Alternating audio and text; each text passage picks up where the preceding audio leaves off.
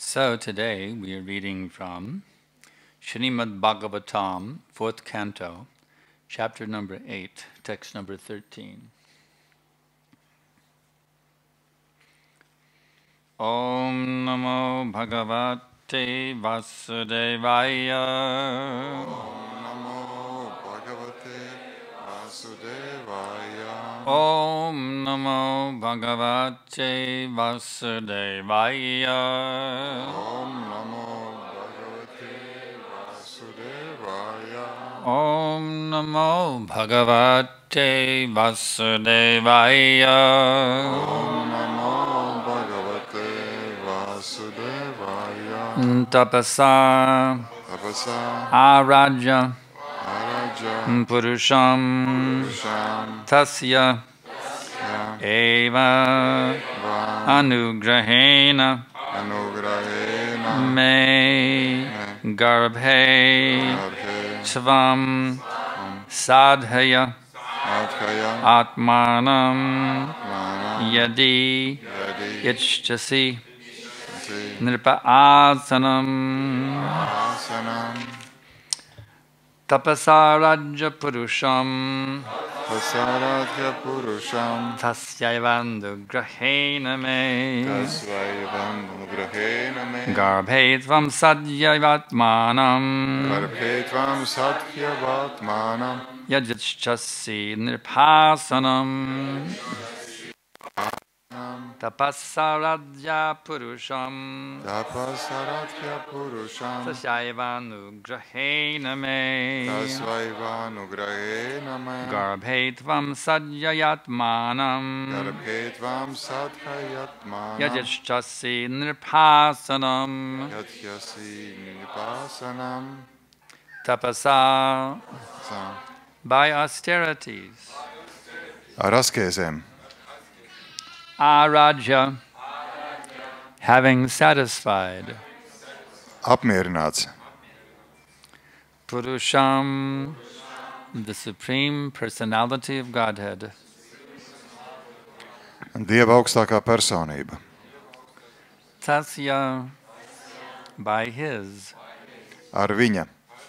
Eva, only. Tikai. Anugrahena, by the mercy of. Ar žēlastību. Me, my. Manu. Garbhe, in the womb. Klēpī. Tvam, you. Tu. Sadhaya, place. Vieta. Atmanam, yourself. Tu pats. Yadi, if. Ja. Ichchasi, you desire. Tu vēlies.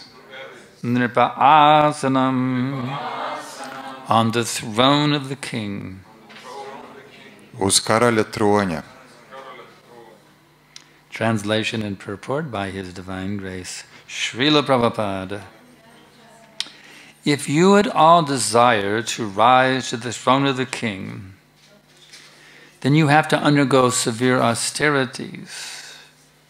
First of all, you must satisfy the Supreme Personality of Godhead, Narayan. And then when you are favored by Him because of such worship, you shall have to take your next birth from my womb. Purport. Saruchi was so envious of Dhruva Maharaj that she indirectly asked him to change his body.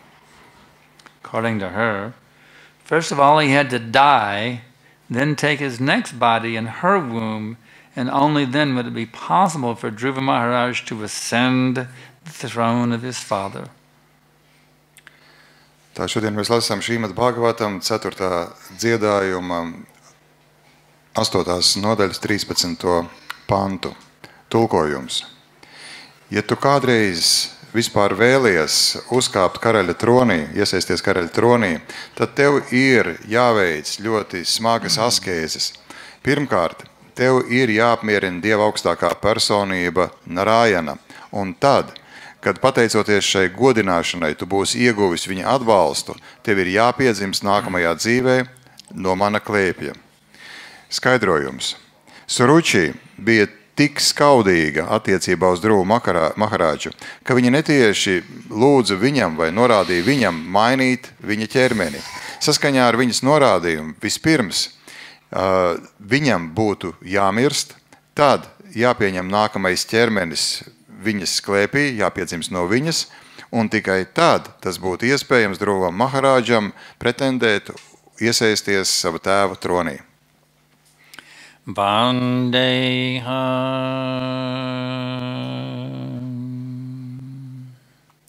Shri Guru Shri Jata Padakamalam Shri Gurun Vaishnavamscha Shri Rupam Sagrajatam Sahagana Raganatam Vitam Tam Sajivam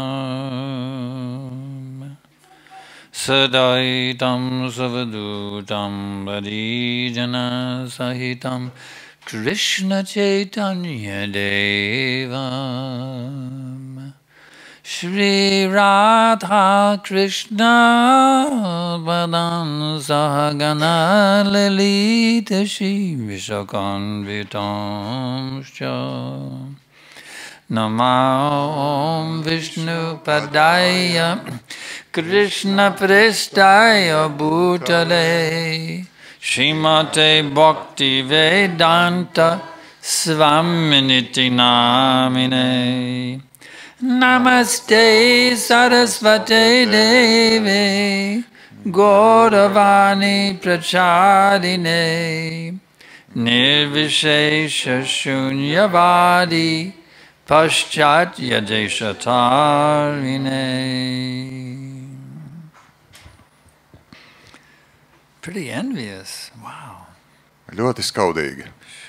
She's so envious. Tik skaudīga. Can you imagine being so envious? Vai jūs varat iedomāties, ka cilvēks var būt tik skaudīgs? She wants her son, half her stepson, she wants him to die. Viņa vēlas, lai viņas auģu dēls mirtu. She's recommending that he die. Viņa rekomendē viņam mirt. If you wish death upon somebody, it's pretty bad. Un ja kāds vēlas cita nāvi, tas nav labi. This is his stepmother, and she's wishing death upon her stepson. Un viņa ir auģu māte, un viņa vēlas, lai viņas auģu dēls mirtu. Boy, envy is so heavy. Ļoti, ļoti skaudīga. It's like a serpent. Tas ir tā kā šī tā čūska. Even you feed him very, very nice milk. Pat ja jūs dosiet čūskai vislabāko pienu, it will simply increase his venom. Šis piens vienkārši tikai palielinās čūskas indi. Even if he doesn't care, even you were the one who fed him, still he will bite you and kill you. That is envy. Un neraugoties uz to, ka tas esat jūs, kas baro šo čūsku, vienalga šī čūska iekodīs jums. And the reality is we're all infected with this disease called envy. Un realitāte ir tāda, ka mēs visi esam inficēti ar šo te skaudības slimību. That's why we're here. Un tas ir tāpēc, kāpēc mēs esam šeit. This is a place for the envious people. Un šī ir vieta skaudīgiem cilvēkiem. To recover from their envy. Lai izārstētos no šīs skaudības. Envy brought us to this material world. Skaudība ir atvedusi mūs uz šo materiālo pasauli. And envy is keeping us in this material world. Un skaudība tur mūs šajā materiālajā pasaulē. You want to get free? Un kā atbrīvoties no tā? You want to be liberated? Kā mums atbrīvoties? Want to get out of birth and death? Kā tikt vaļā no piedzimšanas un nāves? There's only one way to do that. Ir tikai viens ceļš, kā to paveikt. You got to get free of your envy. Jums ir jātiek vaļā no savas skaudības. I mean, well, I'm not envious. Kāds varētu teikt, bet es neesmu skaudīgs. Well, yes, you are. Nē, esat gan. The proof is you have a material body. Un pierādījums tam, ka jums ir materiālais ķermenis. So instead of denying that we have envy, we should admit that we have envy. Un tā vietā, lai noliegtu, ka mēs esam skaudīgi, mums ir jāatzīst, ka mēs esam skaudīgi. And try to understand how to get free from this envy. Un jācenšas saprast, kā atbrīvoties no šīs skaudības. That is intelligence. Un tas ir saprāts. We wanted to be God. Mēs vēlējāmies būt Dievs. We wanted to be the supreme. Mēs vēlējāmies būt visaugstākais. But we couldn't do that in the spiritual world because there Krishna is the supreme. Bet mēs nevarējām to paveikt garīgajā pasaulē, jo Krishna tur ir visaugstākais. So, fulfilling our desire, Krishna gave us a world in which we can think, I am the supreme. Lai piepildītu mūsu vēlmi, Krishna iedeva mums pasauli, kurā mēs varam domāt, es esmu visaugstākais. In this connection, Srila Prabhupada gives an example. Un šajā sakarībā Srila Prabhupada sniedz piemēru. One little girl, she looked out the window. Maza meitenīte paraudzījās pa logu. And she saw that beautiful moon in the evening sky. Un viņa ieraudzīja brīnišķīgu mēnesi mirdzam debesīs. This little girl was always getting whatever she wanted from her mother.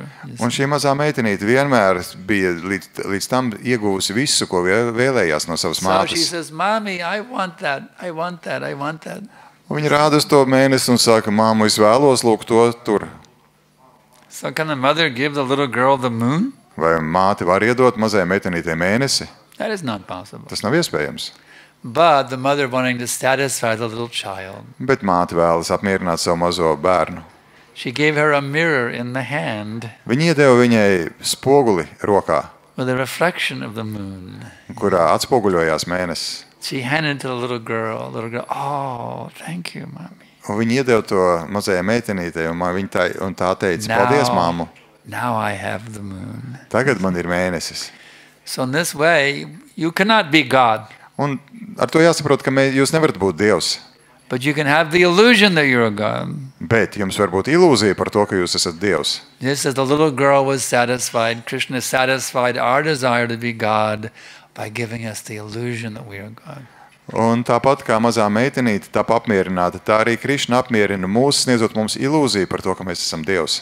But is that the real moon? Bet vai tad tas bija īsts mēnesis? No, just a reflection. Nē, tas ir tikai So are you atspoguļs. really God? Vai tad jūs tiešām esat Dievs? No, you're not. Nē. We're just tiny servants of God.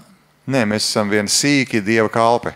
Can a reflection in the mirror give you any real satisfaction? Vai atspulgs spogulī var sniegt jums patiesu apmierinājumu? It is not possible. Tas nav iespējams. So instead of trying to be satisfied by enjoying a false conception of being God, let us understand the real reality. Un tā vietā, lai censtos baudīt no nepatiesas redzējuma, ka mēs esam Dievs, patiesībā centieties apiekt realitāti. Jivera Sarupaya Krishna Nityadas. The constitutional position of the living entity is that he is the eternal servant of Krishna. Mūsu sākotnējā un patiesā būtība, ka mēs esam Krišnas kalpi. Why try to be something that you're not? Kāpēc censties būt tam, kas jūs nesat? It's impossible. Tas ir neiespējami. Just learn how to be who you really are. You see. Vienkārši apgūstiet, iemācieties, saprast to, kas jūs patiešām esat. You may say, but that's not fair. I have to be subordinate to some superior. Kāds varētu teikt, bet tas nav godīgi, ka man ir jābūt pakļautam kādam, kas ir augstāks par mani. But you know what? Bet ziniet ko? When you become the pure devotee, Kad jūs kļūsties par tīru baktu, Dieva that kalpu, supreme person who's superior to all living beings, tad šī tevis augstākā būtne, kas ir pārāk par visām dzīvajām būtnēm, he will subordinate himself to you. viņa pakļaus sevi jums. Prabhupada says the Mayavadis, they want to try to become God, Prabhupada saka, ka Majavādi cenšas kļūt par Dievu, but the Vaishnavas, they are greater than God. bet Vaišnavi ir diženāki par Dievu, Just like Mother Jasoda, you see. kā māte Ješoda. She's running after God, chasing him with her whipping stick. Viņa ar žagaru skrēja pakaļ Dievam. You rascal, Tu, palaidni, I will beat you with this whipping stick. es tevi nopēršu ar šo te žagaru. And Krishna is running, terrified. Un Krišna bailēs skrien prom. You see, this is God. Tas ir Dievs. When you become a pure devotee of God, you see, Kad jūs kļūstat par tīru baktu, Krishna will subordinate himself to you. Krišna pakļaus sevi jums. Just as he subordinated himself to Mother Jasoda, Tāpat kā viņš pakļāva sevi mātei Jašodai.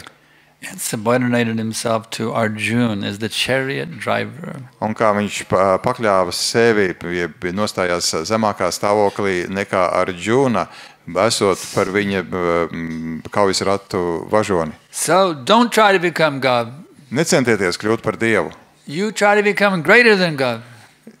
Centieties kļūt dižnāks par Dievu. That is Vaishnava philosophy. Tā ir Vaišnava filozofija. So how do you become greater than God? Un kā jūs varat kļūt dižnāks par Dievu? There's only one way. Tikai viens And ceļš. that's by Shuddha Bhakti, pure devotion. Tikai ar tīru sevis uzticēšanu Dievam. Through pure devotion, you can become greater than God. That's a fact. Caur tīru sevis uzticēšanu Dievam jūs varat kļūt dižnāks par Dievu. So how to achieve pure devotion? Un kā sasniegt šo tīru sevis uzticēšanu Dievam? We can study the great pure devotees, Mums ir jāmācās no diženiem baktām. and we can see that actually they are the non-envious well-wishers of all living beings. Un mums ir jāredz, kā viņi ir absolūti bez mazākās skaudības, vislabākie labvēļi visām dzīvajām būtnēm. All living beings means even of their enemies they are the well-wishers. Un visas dzīvās būtnes nozīmē, ka pat attiecībā uz saviem ienaidniekiem viņi ir labvēļi. These pure devotees have not even a pinch of enmity in their heart for any living being. Un šiem te tīrajiem baktām nav pat mazākās nokrāsas no naida viņu sirdīs pret kādu. They simply want to serve every living entity in the whole material world by helping those living entities to become reconnected with Krishna. Un viņi vienkārši vēlas kalpot visām dzīvajām būtnēm materiālajā eksistencē, lai palīdzētu tām atgūt saikni ar Dievu. So we have to learn this art of non-enviousness. Un mums ir jāmācās šo te neskaudības mākslu. Therefore we address the devotees, Prabhu. Un tāpēc mēs vēršamies pie baktām Prabhu. Prabhu means higher than me. Prabhu nozīmē augstāks nekā es. Or Mataji. Vai Mātaģi. Mataji also means higher than me. Mātaģi arī nozīmē augstāks nekā I es. am your son and you are my mother. You are my superior. You are my mother. Es esmu, tu esi māte, es esmu tavs dēls, un tu esi stāvi augstāk par mani. So in this way we have our Matajis are Prabhus and the Prabhus are Prabhus. Un tādā veidā Mātaģi ir kā Prabhu, un Prabhu ir Prabhu. We are subordinate to them. Un mēs pakļaujam sev viņiem.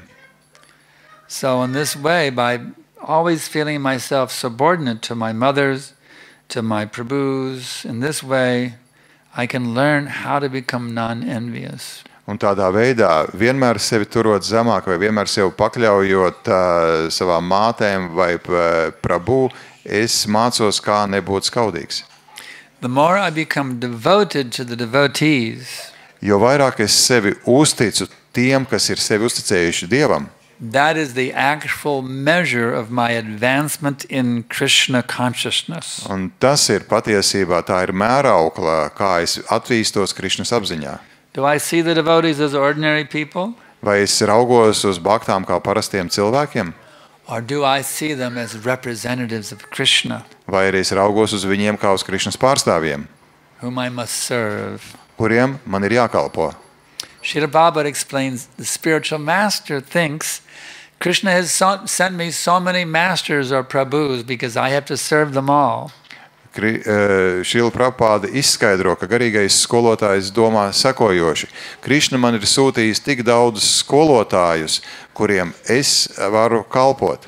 Even though the disciples see him as spiritual master, he sees them as spiritual masters. All the boys and girls, he sees them all as his spiritual masters. Un lai gan viņa audzēkņi raugās uz viņu kā uz savu garīgo skolotāju, garīgais skolotājs uz šiem puišiem un meitenēm raugās kā uz saviem skolotājiem. So if the spiritual master has such a vision, seeing everyone as his masters, then what should be our vision?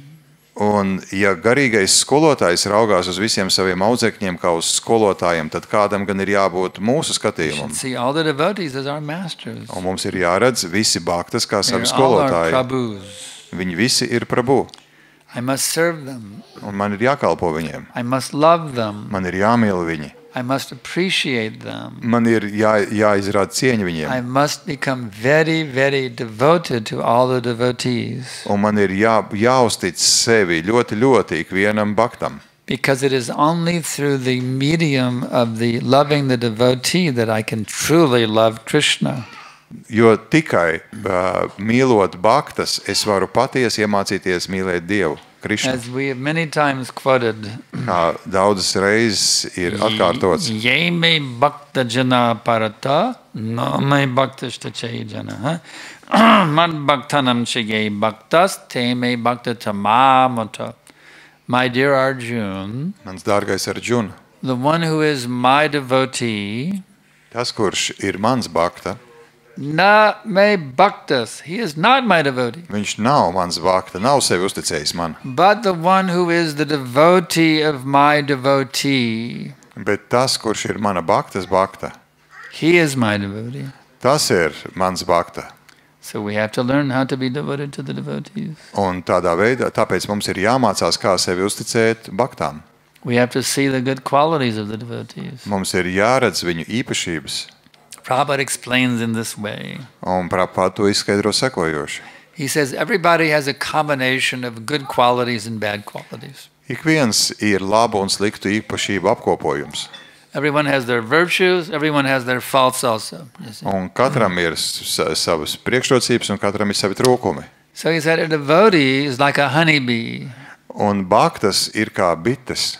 He's always looking for the good in others. Viņi vienmēr raugās uz labajām īpašībām citos. He's not like the fly who is looking for the sores. Un viņi nav kā mušas, kas raugās visu laiku uz trūkumiem. So, my dear devotees, Mani dārgie bhaktas, you can be a fly or you can be a honeybee. jūs varat būt mušas vai jūs varat būt bites.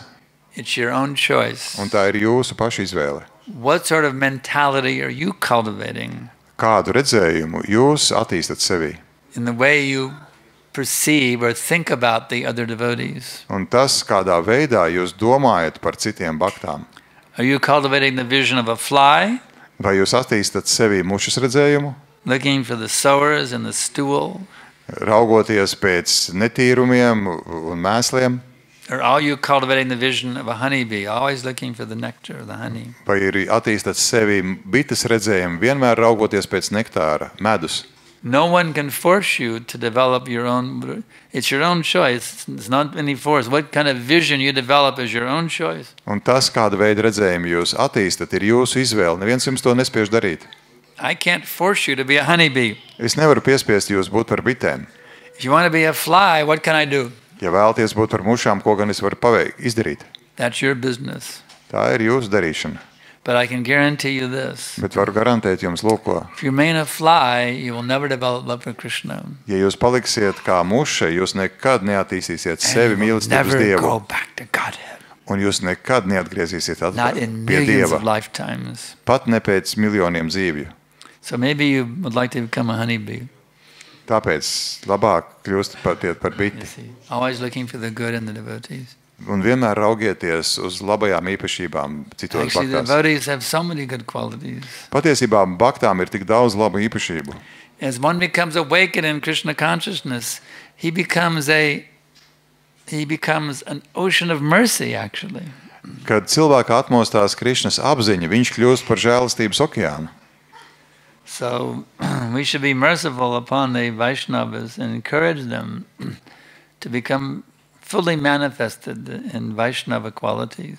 Un mums ir jābūt žēlsirdīgiem attiecībā uz vaišnaviem un jāiedrošina viņus pilnībā izpaust savas vaišnava īpašības. And this way, when envy tries to enter in, Un tādās veidā, tad, kad skaudība cenšas iejaukties, when Mr. Envy comes to check into the hotel of your heart, un tad, kad skaudības kungs cenšas iemitināties jūsu sirds viesnīcā, your heart, which is now full with appreciation of devotees, tad jūsu sirds, kas ir pilna ar mīlestību un cieņu pret bhaktām, There will be a sign in the hotel lobby. It says, "Sorry, no vacancy." Tad uz šajā sirds viesnīcas durvīs parādīsies uzraksts: atvainojiet, brīvu vietu nav. So you must fill every room of the hotel of your heart. Un tad tā, jums ir jāpiepilda savas sirds viesnīcas katra istaba. With love and appreciation of Vaishnavas. Ar mīlestību un cieņu pret Vaišnaviem. Then all of those rascals, Mr. Lust, Uz Vaišnaviem. Un visi šie te nejēgas iekāres kungs, Mr. Envy, skaudības kungs, Mr. Greed, alkatības kungs, Mr. Madness, trakuma kungs and Mr. Illusion. un ilūzijas kungs. They won't have any room to stay in your hotel. Viņiem nebūs nevienas vietas, istabas, kur palikt jūsu viesnīcā. These are the 6 enemies. Un šie ir 6 ienaidnieki. Lust, Iekāre, greed, anger, iekāre, alkatība, dusmas, madness, illusion, and the granddaddy of them all. And trakums, ilūzija un vislielākais no viņiem. so you fill your Skaudība. heart with appreciation for devotees. Un tātad jūs piepildat savu sirdi ar cieņu pret baktām. You fill your heart with appreciation and love for your spiritual master. Jūs piepildat savu sirdi ar cieņu un mīlestību uz jūsu garīgo skolotāju. And all the spiritual masters. Un uz visiem garīgajiem skolotājiem. And all the sannyasis. Un uz visiem And sannyasi. all the grihastas. Un uz visiem And all grihastām. the brahmacharis. Un uz visiem brahmačārī. And all the people who are coming, all the congregation members as well. You see. Un uz visiem draudzes locekļiem, visi, kas nāk šeit uz templi. Look for the good in all. Raugieties uz labajām īpašībām ikvienā. And your good qualities will shine like a brilliant sun in the dark night. Un jūsu labās īpašības sāks mirdzēt kā saule naktī. So we have about 12 minutes left. I can ask if there's any questions. Mums ir atlikušas 12 minūtes, jautāju, kādi ir jautājumi.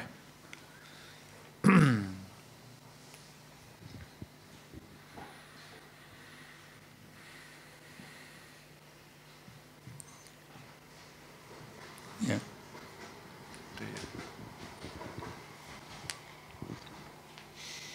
Es gribēju saprast tieši precīzāk, kā tieši mēs domājam, ka mēs esam Dievs, jo tā kā pēc loģikas mēs saprotam, ka mums nav tās spējas, kas ir Dievam. I would like to get more explanation how exactly we think that we are God, because logically thinking we can see that we don't have the qualities of God. By taking your enjoyment as being the most important thing in the whole world, that way you're thinking that you're God. Tādā veidā, ka uzskatot savu baudīšanu par visgalvenāko lietu dzīvē, izpaužas tas, ka jūs esat Dievs. If your number one priority is pleasing yourself, then you're thinking that you're God. Ja jūsu numur 1 prioritāte ir apmierināt sevi, tas nozīmē, ka jūs domājat, ka esat Dievs.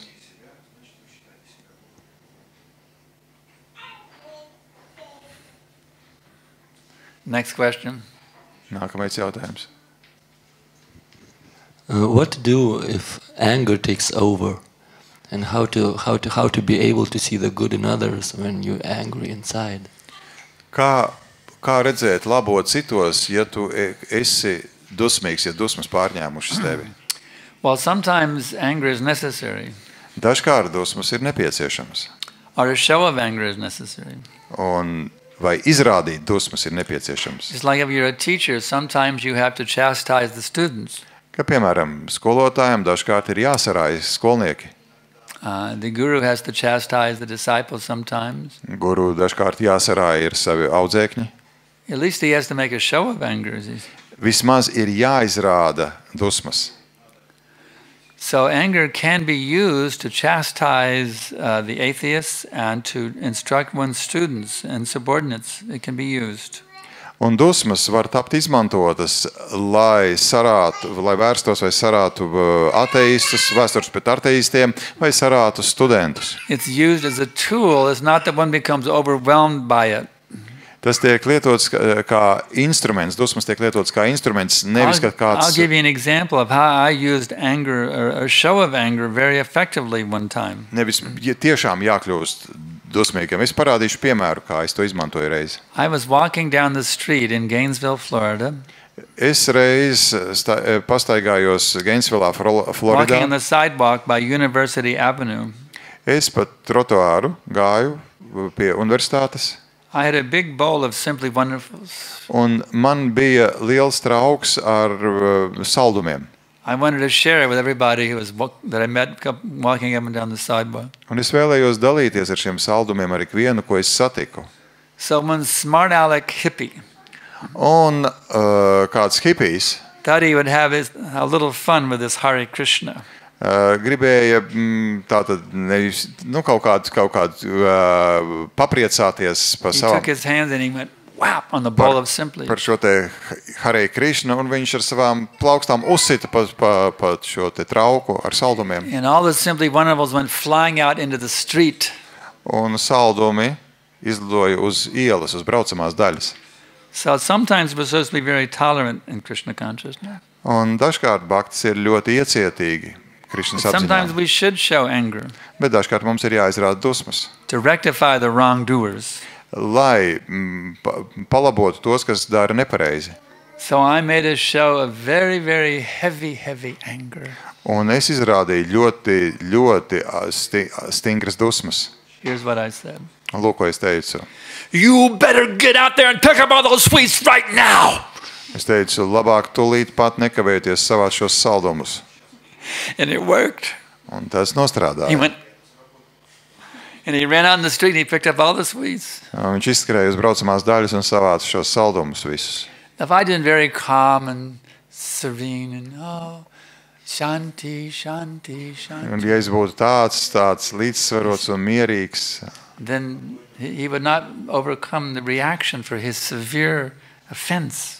tad tas nekādā veidā nepārvarētu šīs viņas darbības aizskarošo rezultātu. Because I zapped him with a thunderbolt of heavy anger. Bet tā iemesla dēļ, ka es triecu pret viņu Came dusmas, to his senses and he overcame the reaction for his offense.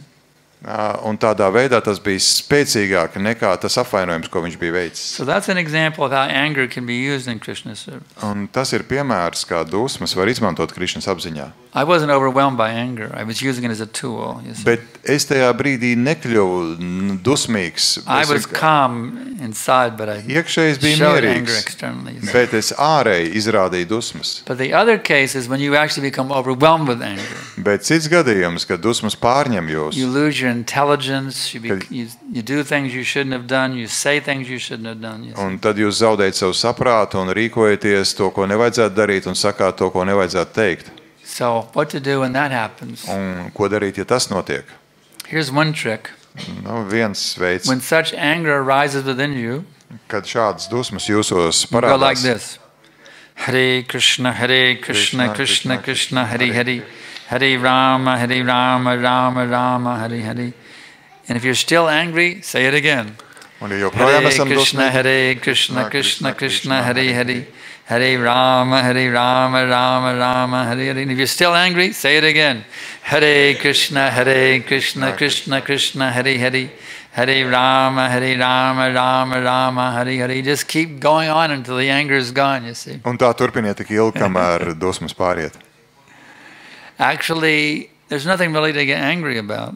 Patiesībā nav pilnīgi nekas, par ko būtu jādusmojās. If somebody gives you a hard time, actually it's your own karma. They're simply delivering to you your own karma from your previous impious activities. Ja kāds jums rada dzīvē problēmas, tad patiesībā viņš jums piegādā jūsu paša karmu, kas ir rezultāts jūsu iepriekšējām nepareizajām darbībām. So if you're abusive to me, Ja jūs esat nejauks pret mani, I say thank you very much for delivering to me my past karma. es saku paldies, ka atnesāt manu You're karmu, purifying me from the reactions from my previous sins. jo jūs attīrat mani no tām sekām, kas iestājušās man iepriekšējo grēku rezultātā. Thank you very much for purifying me of my past sins. Un paldies, ka palīdzējāt attīrīt manus pagātnes grēkus. And please feel free to be abusive to me anytime. Un lūdzu, pilnīgi droši izturieties tā pret mani arī I jebkurā know I laikā. deserve much worse. Jo es zinu, ka esmu pelnījis daudz But sliktāku you're being attieksmi. very kind to me Un jūs bijāt ļoti laipns pret out of mani. your compassion Pateicoties jūsu by only giving me līdzcietībai. a slight abuse for my previous abusiveness. Jā, jo jūs devāt man tikai mazu daļiņu no tā, ko es biju kādreiz problēmas, kādas help es a biju little bit? sagādājis citiem. Yeah. Tādā veidā. Because actually it's your own karma, really. Patiesībā, ka tā ir jūsu pašu karma. You were very sinful in the past. Jūs bijāt ļoti grēcīgs pagātnē. Because of that, you must suffer so many reactions. Un tāpēc jums ir pienākās And smagas Krishna sekas. arranged for them to deliver you some of your past reactions. That's all. Un They're just like the mailman delivering a letter. That's all. Un līdzīgi kā pasniegs piegādā vēstuli, Krišna ir piegādāja nedaudz problēmas. The government says Sakas. now you must go to, you get a letter. Now you're guilty of fraudulent tax returns, and now you'll be fined 100,000 euros. It's a very horrible letter you got. Piemēram, jūs saņemat draudu vēstuli no valdības, kurā rakstīts tā, kā jūs esat krāpies ar nodokļiem, tagad jums ir 1000 eiro sots jāmaksā. So the mailman delivers the letter to you. Un pasniegs atnes šādu vēstuli. Are you getting angry at the mailman? Vai tad jūs dusmosieties He's uz just delivering the pasnieku? letter. Viņš tikai atnes vēstuli. So if somebody abuses me, there's the mailman delivering the letter. Well, I should be angry at them. Un ja kāds slikti pret mani izturas, tas ir kā pasniegs, kas piegādā vēstuli. Kāpēc man dusmoties uz They're just viņu? delivering the letter. That's all they're doing. Vienkārši viss, ko viņi dara, piegādā vēstuli. So in this way, if you have this kind of vision, Un ja jums ir šāds redzējums, and you realize that actually whatever comes is all Krishna's mercy, un ja jūs apjēdzat, ka viss, kas notiek, ir Krišnas žēlastība, you realize that actually, I'm a rascal. ja jūs saprotat, kāds es esmu nejēga, I'm Naradama. I'm scum. es esmu neliets patiesībā, es esmu atkritums. I'm lower than the stool of the dog. Es esmu zemāks par suņa kakām. So if someone chastises me or gives me a hard time, this is actually for my purification. Un ja kāds mani rāja, tad tas patiesībā attīra mani. So let me learn how to appreciate everything that comes to me as the mercy of Krishna. Un mācieties novērtēt jebko, kas nāk pār jums kā Krišnas žēlastība.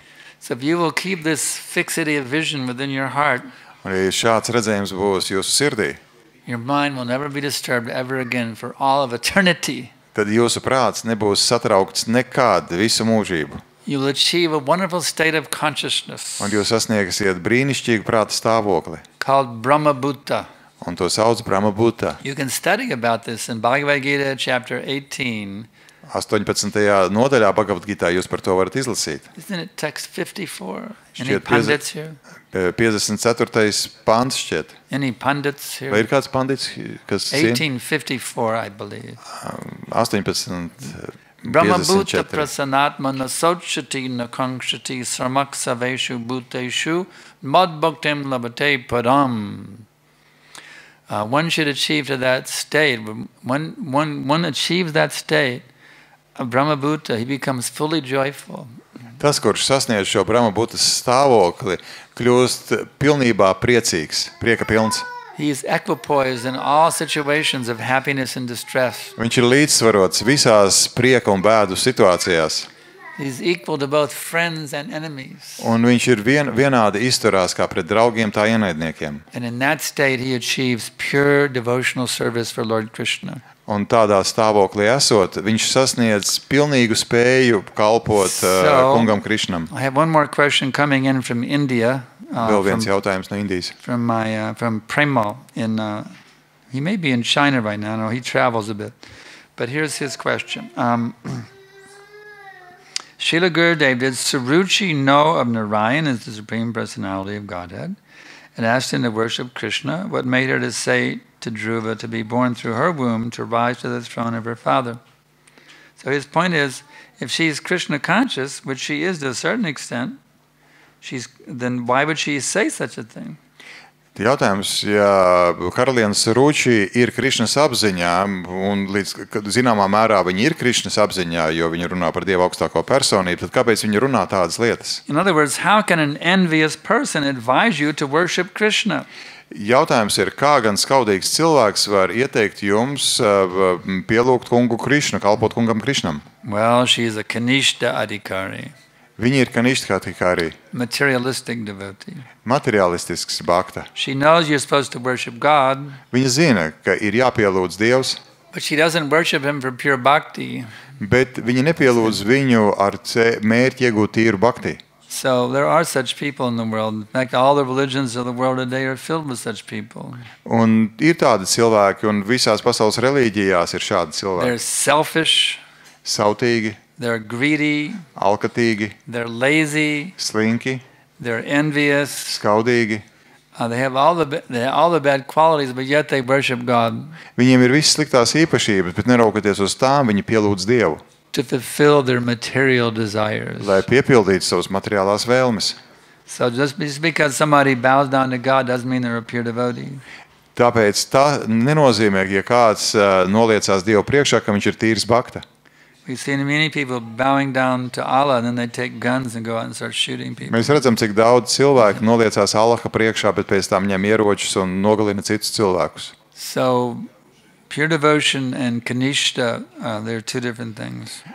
Tīra sevis uzticēšana Dievam un kanishta līmenis ir dažādas lietas. She's a kanishta adhikari, materialistic devotee. Viņi ir kanishta adhikari materiāla līmeņa bhakta. So our time is up. Mūsu laiks ir cauri. And we thank you all very much for coming to Bhāgavatam class today. Mēs pateicamies visiem par atnākšanu uz šo Śrīmad Bhāgavatam lekciju. Here and from different parts of the world where you've come in today. Un ka jūs klausties no dažādām pasaules malām šeit. Grantaraj Śrīmad Bhāgavatam ki jai, Śrīla Prabhupada ki jai. Gaura Premanandi. His Grace Sriman Sankarshan Das Adhikari Maharaj ki jai. The baby's picking it up.